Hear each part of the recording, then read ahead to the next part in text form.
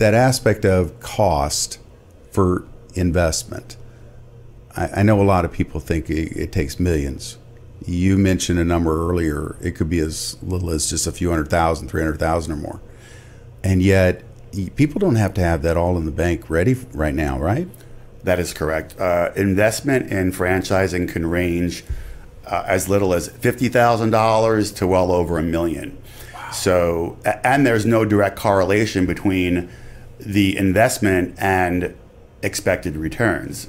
If a franchise has real estate involved, there's going to be more upfront cost that doesn't necessarily dictate to bottom line results. There are a lot of options that don't require real estate that could generate more income for them.